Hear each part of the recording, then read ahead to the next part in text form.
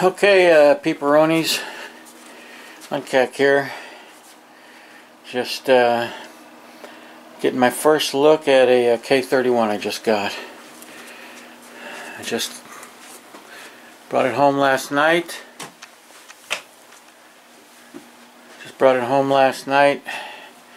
Haven't done anything to it. I just put a brush in, some patches down the bore, clean it, so I can get a good look at it. So this is, figured I'd just take you along for a little bit of the ride, what I look at when I get a new one in, a K31 rescue, basically is what I call these things. This K31 doesn't understand or realize how lucky it is to have found itself in my hands, for lack of a better way to put it. So I want to go over some observations and things I looked for on it, and we'll just go through the procession. Here's some tools that I use. Of course, you're going to want to get a good fitting screwdriver that fits the screws well. You don't want to nick up the screws. Trust me, just do what you need to do to get a good fitting screwdriver so that you don't nick up the screws. Trust me, you'll hate yourself later if you don't.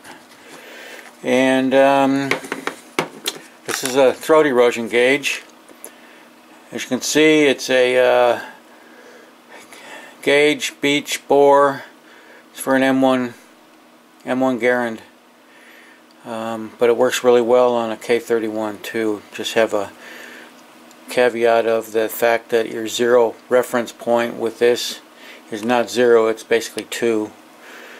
Like new barrels, we'll check a 2 with this thing, and then you can go from there. And a trigger pull gauge is just to kind of get the idea what the trigger's like in it. I can already tell though from having pulled the trigger on it once, it's going to be mil spec. Some kind of little inspection light. I just got this little guy right here. Works pretty well for all kinds of different stuff. And then this is a Forester headspace gauge. Right? So we'll check headspace on this thing. Little mini pry bar thing. Trust me, you're going to need that later, and I'll show you why.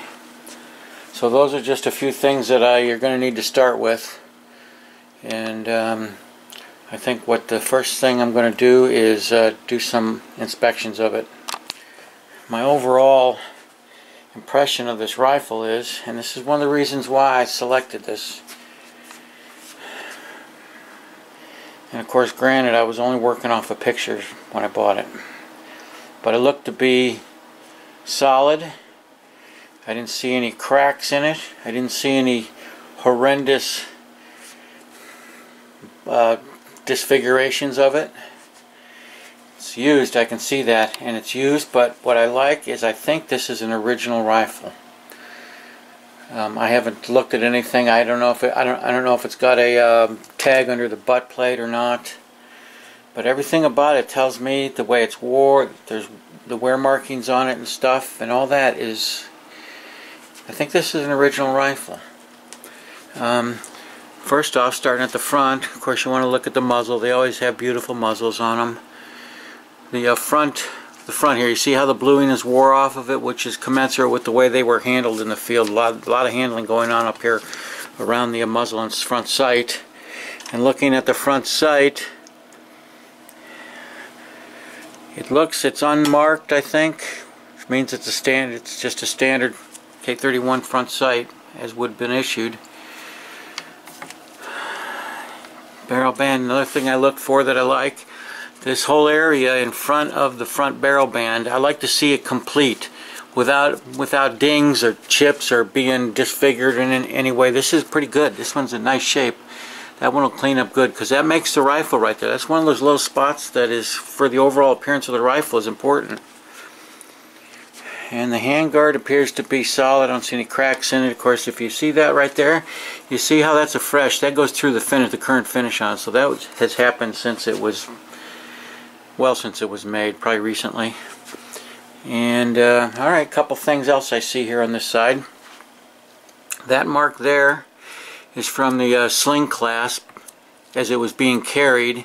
And the way this rifle was carried was this was carried across this guy's back. Whoever had this in the field, this rifle was carried across the guy's back. Flat, this side flat against his back. You see, that's what all this marking is, and that's what that is from. Is being slung over his back flat. And typical back here, some water intrusion from being used and out in the field, from being set in the snow overnight while the soldiers were on bivouac. And then the water finally gets in under the finish a little bit and discolors the wood. Fortunately, I'm looking for the fact that if it's in good shape, right? It's all good tight wood around here. Looks like it's pretty much unmolested there too. I see unmolested here. I see an unmolested rifle. Wear, all the wear up here on the front receiver and around the sight and stuff. You want to see that the sight has its settings work. It does. All very worn. The bluing is very worn around here, you see, because that's how this thing was handled. This rifle's been in the field, and what I see here too is it is a 787-337. I've looked it up. This is early 1944. Probably one of the first Beechwood stocked K31s, I would think. By the numbers and how many were made in 1944, if you just all things being equal, I would say this was made probably in the late in the first week or into the second week of January of 1944. That would be my guess. Probably second week of January 1944 it was made. Good rifle. I think beechwood is a great wood. Good platform for what it's doing. It's dense, straight wood lends itself well to staying rigid and dimensionally the way it should. Yet it still has the wood thing going on, which kind of softens, makes the rifle feel almost has some living character to it, as opposed to plastic rifles that have no feeling of that at all. But I'm looking too. You see, I'm looking back here. Things you're going to want to see. You want to see make sure there's no cracks at the back of the butt by the upper butt plate screw. You want to see that isn't split there, and we're going to take a better inspection when I take the butt plate off and see from the inside if there's any cracks going on. Once again, you're going to want to look back here at the tang. It could be cracked. Usually they're just superficial, but it means that tang has been in contact with the back edge of that stock, and maybe the screws weren't quite tight in it the way it should have been. Variable things, but you want to look for a crack there. I want to see a good clean comb too on it. No big, I can handle some minor imperfections. All that stuff will come out just fine. But I don't want to see any big marks where it actually cuts into the wood grain, because this part here is the part that meets your face. You know, it's like you're going to feel this, whatever it is. So I got to see a nice, good, clean comb there. It's got serial numbers, and what I'm seeing there, it's kind of interesting. Usually the serial numbers are only the last 4 digits of the whole serial number. This one looks like it has 5 digits. 87337. 87337. Right? That's a little different. So I don't know what that means. But I'm seeing, and of course the bolt sleeve, you can see it is still the original Arsenal stamping of that serial number into that bolt sleeve. That's good. That tells me that this is an original rifle also. And I can tell by the bolt sleeve looking at it. Let's open it up. See, and I can tell by looking at the bolt sleeve that it's all commensurate with the wear on it, the wear showing on the bolt sleeve itself, original numbers, the coloration of the steel at this point, stainless steel knob. Of course they don't get discolored. That is stainless steel right there. That's what that wood metal is for the op rod. Right? That's good. Okay, pull the bolt out of it, pull the magazine out of it. I want to get a feeling for how well the bolt works. right? So with the magazine out, it was pretty easy. I can tell. It's very smooth. Feels good. Feels very good. Alright, next thing we're going to do, see what kind of trigger pull. This is just a cheap trigger. This is just a cheap trigger pull gauge, but it works. Gives me a basic idea of what the heck it is I'm looking at here. Throw a snap cap in it so I can fire it. Right? Let's try it again now. Okay, let's try that. I'm seeing about 28 ounce on that first stage. Let's go. 72. Yep, I'd say that thing breaks somewhere around 76, 75, 76 ounce. It just went slightly over the 72 ounce on my cheesy trigger pull gauge. Okay, so that's a mil-spec trigger right there. That's pretty much commensurate with everything I see that hasn't been messed with. Next thing I want to do is I want to take my Badger Ordnance, another funny word, and let's check it. Let's see where this thing will go on the throat erosion gauge. Like I say, I can tell this thing's been shot, it's been used, it's been in the field. I think it's an original rifle. And let's see here.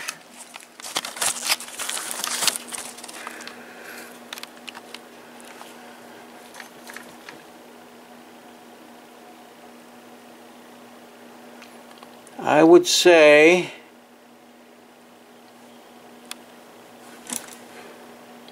looking down, I think we're about a 3.5 to 4. I give it a 3.5 to 4 on the throat erosion. Like I say, a brand new barrel will check around 2. If you look at that throat erosion gauge right there, it's marked 0 to 9. Each whole number represents 1/1000th of an inch difference in the diameter of that throat. Like I say, a new K31 barrel starts out at like 2. This is showing 3.5 to 4. So this has got 1/1000th to 2/1000ths of wear I'm seeing on it from what these normally come like. But that's not the only check we can make on it. So let's see. In other words, this rifle has been. Okay, so like I say, I can tell that this rifle has been shot. You see the usage marks on the bolt sleeve. This is all fits. Of course, on this side, good strong cartouche right there. Yes. So that's, some of them are pretty faint, even if they haven't been touched, and they won't take much to ruin them. A good Arsenal butt plate will fit very nicely. They fit them good. You're going to want to look to see if the butt plate hangs over or isn't fit correctly along the line here. But I can see from up here and how it's up into the wood, pressed into the wood a little bit there. This is a good fit. You see, another thing I'm looking for here is the bottom of this right side of the stock. Some of them are beat to hell because of the nature of how they were used in the Alps. The butts were put in the snow or at night when troops went on bivouac. They built little teepees out of them. That's what the locking lug is up front for. And then in the morning they come out. These things were frozen in the snow, so they use their hobnail boots and kick them to loosen them up, and that's how they get so beaver chewed, a lot of them. This one is not too bad. This one's going to clean up. I just see some dings and dents, but not from the boot, not from. So this, like I say, this thing was carried across this guy's back.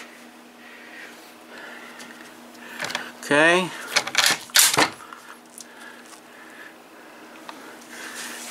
Looking for. You're going to want to look for cracks here too, especially on walnut stocks. You're going to want to look. Sometimes they'll crack right here where that cutout is. They'll crack down this way. Finger mortises is clean.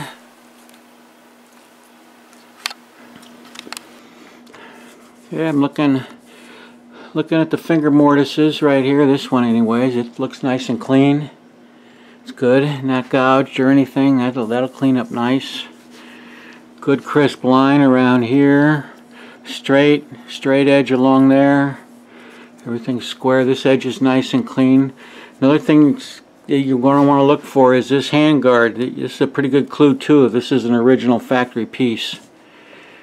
You want to see this handguard is going to be fit. Those armors, when they put these together, they match the wood, and however they did it, these handguards usually fit like this one, like tight, very tight. See how the lines and the edges all line up? That tells me that this is a Arsenal built rifle.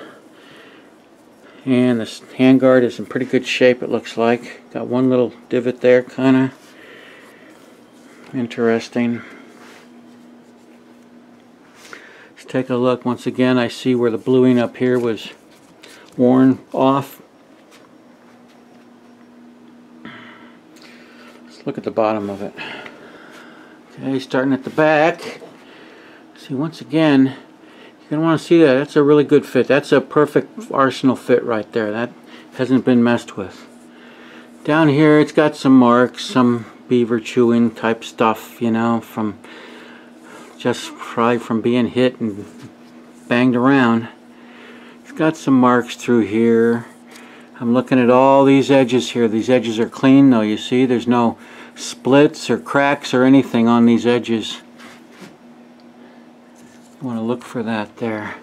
Right in here too, you're going to want to see this nice and clean in here. It's got one little mark right there. 95% of that will come out when it's all said and done. Got some marks up here, some discolorations. Good in front of here. You see that? How nice and clean that is still. It's not missing, not chipped or any of that stuff. It's good shape. No damage to speak of, just some dings and dents a little bit. Nothing that'll affect its performance or its overall appearance. Couple other things you want to look for on this side is you're going to see, if you can see that, you see that discoloration right there? That comes from the sling swivel and the sling on it. On some of them that were used a lot or however, that whole thing is very worn and it's actually divoted. It's actually worn the wood down or compressed it. This is just barely through the finish. And what I'm looking at too is you're going to want to see this sling swivel. Is it tight in there or is it all loose and stuff like it's been used a million times? This one is, see, this one is tight in there. That's good. I like that. It means that rifle wasn't kicked around too much. It looks like it was just worn. More than anything, it looks like it was just worn. It was shot though, obviously from the throat erosion reading. It's been shot. This has got rounds through it, but my guess is when I take it apart and look at some stuff, I think this rifle will probably be stupid accurate when I range test it. This rear sling bar, you got to be really careful about getting that thing out of there, boys and girls, if you're going to take this thing apart, because you'll pull chips of wood with it if you aren't careful and take certain measures. You're going to take it and just quickly, you're going to take it and break the screws loose. If you need to get a heat gun and heat those things up a little bit first, but you don't want to nick the screws, get a good fitting screwdriver and just break them loose. Once you break them loose, you're good to go. You get them out. And then you're going to want to take and push back this wood around the edges of this sling bar here with, I got a little pocket screwdriver with the rounded off tip on it that I use just kind of to work that wood back, break that seal between the finish and that sling bar, top and bottom. Then I'll heat it up. I'll use my heat gun to warm it up, and then I'll get a wooden dowel and a mallet and I'll bang on it, not hard, just move it, bang on it, and then I get this. Then you're going to want to put that under there and just start tapping on it. Just start tapping on it, moving it, tapping it, work it until it comes loose. It takes patience. And then when it starts to move, you're going to want to make sure that it's not going to pull any wood loose here. If need be, you push it back down and work it until it'll come out of there without damaging the wood. This job is getting this out of here. Don't take it lightly. It's almost like a complete skill set all by itself. Obviously, another thing you're going to want to do is just inspect your magazine. Of course, this one is Original, numbers matching. Like I say, I think this is a original rifle right here.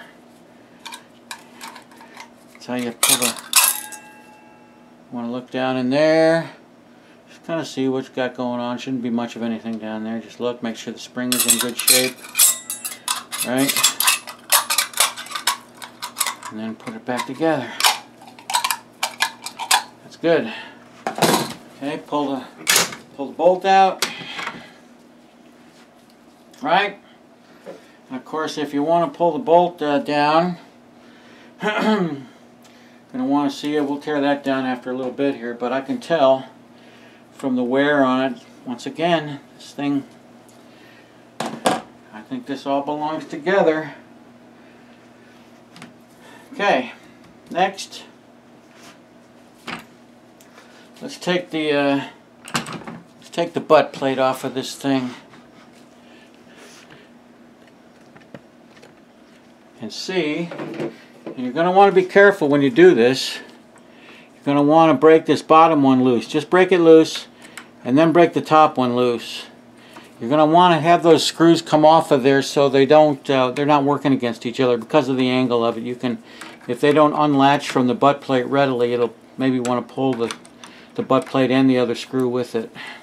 This one comes right off though. Let's see what we got here. Yes. Good butt plate. Look at it. Nice clean butt plate. This thing wasn't beat around on the rocks in the Alps. Like I say, this rifle was carried across this guy's back. And check this out. There you go. K787337. 1928. Finn, Reisig, Demille. That's probably his address right there. Probably the city. This is an original rifle. This thing, I'm going to tell you how this thing was used. This thing was fielded to this guy. 28, let's see, 28, 38, 48. I would bet you that this rifle was actually issued to this guy somewhere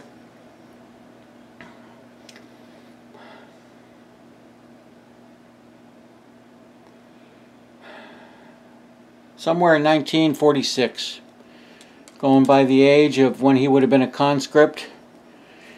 That's his birthday, 1928. I bet this rifle was issued to him in 1946. Let's see what the...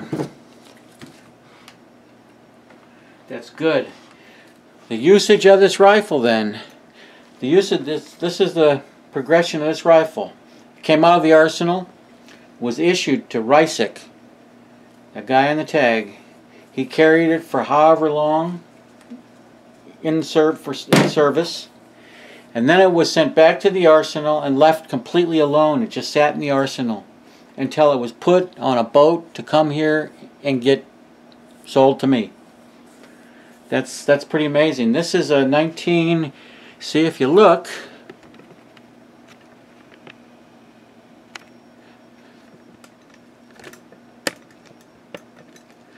See if you look, that's September 1943 this stock was made.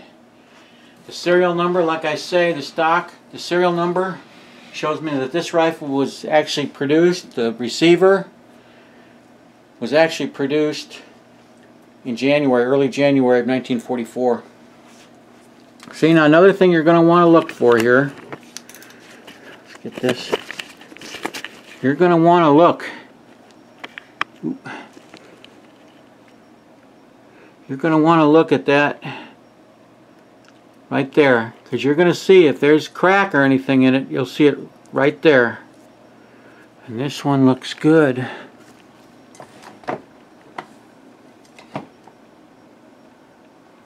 See, this is where you get your little light out. This is where you get your stupid little light out.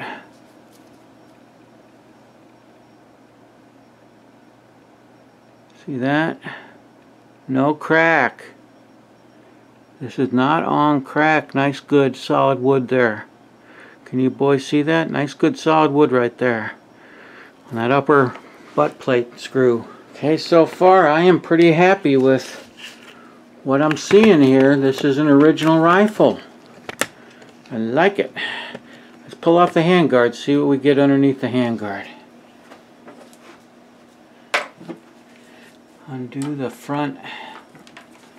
And you're going to want to be careful pulling this loose. It may not want to come loose. It might be in there tighter than shit, because you can pull wood chips loose with it if you're not careful. See, I just felt that snap loose from the upper part of the barrel band. If they're tight, as you unscrew that, it's going to want to pull it apart with the wood. So you kind of want to just work it. Ooh, look at that. Look, look, look, look. That came off. Nice. Come on, baby. Come on. Nice. See that? Boom. No muss, no fuss. They don't all come off that easy, though. They don't all come off that easy, though. You got to be careful doing it. You don't want to pull any wood with it. There's one tiny little chip right there from before. That could have been, looks like maybe it could have been hit by something there. Let's take this one. Take this band loose.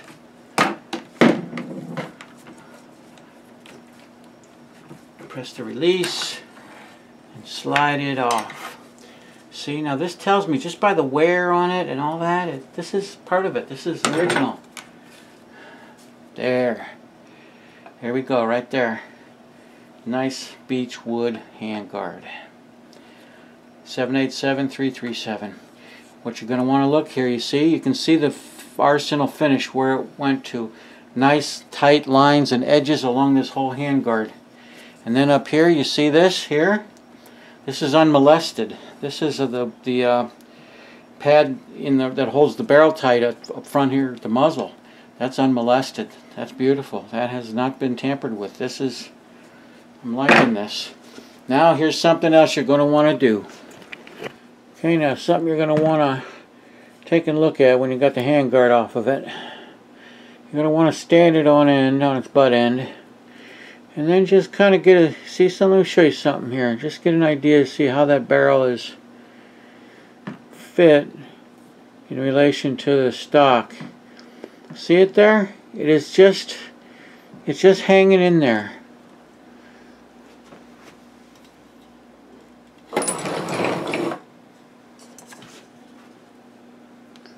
Right, you can see that, can't you? How it's just in there. You see that stood on end. It's all neutral in there. It's all neutral in there. You see that? That's standing up on end, okay? See, but when it's laid over in shooting position, the way the two come together is, see, how it just preloads that barrel just a little bit, just slightly. See that? So just the weight of it being leaned forward puts that barrel in an absolutely, basically neutral position with just a little bit of preload on that barrel right here in the stock.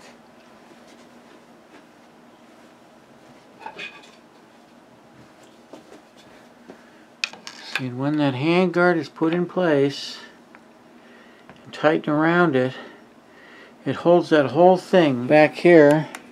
The handguard just has this cute little tab on it, right like there, and it slides under. Slides under the. See that there? Just catches there, and it just catches the tips. Just catches the tips of that little protrusion there. Just the tips is all it catches right there. But it slides under there, and that holds the back end of it in place. And then, see that? So when that's tightened down, that whole rifle is tuned. It's all nothing, it's all lined up. It's beautiful work right there.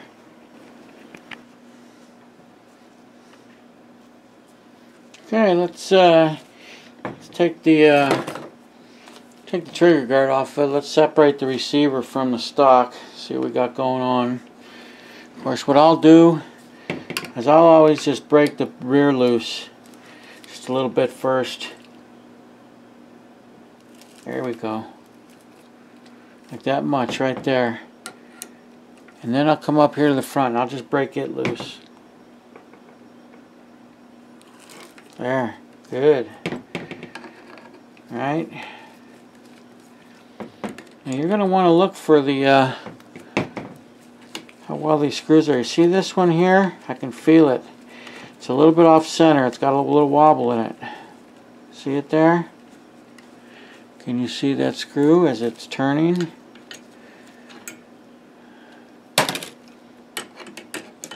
So some of the screws are better than others. Some of them are straight as hell. I don't know whether they get bent or they're not machined right or what, but and this rear one is not too bad. Just can be the same thing though. I can already see the trigger guard is just loose on it. You're going to want to check and make sure, look for damage along this edge here. You don't want to see any damage. You want to make sure when you pull the trigger guard out, not all of them just fall out like that one just did. When you pull it loose, once again, don't pull any wood with it, right? Don't want to damage your stock pulling that trigger guard out. To take it apart now, we just simply stand it up on end and separate the two pieces out.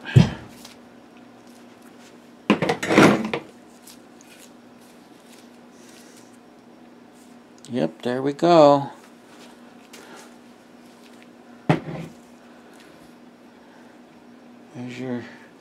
There's your big number right there. Nice piece of beech wood right through there, huh? Look at that. Nice screw.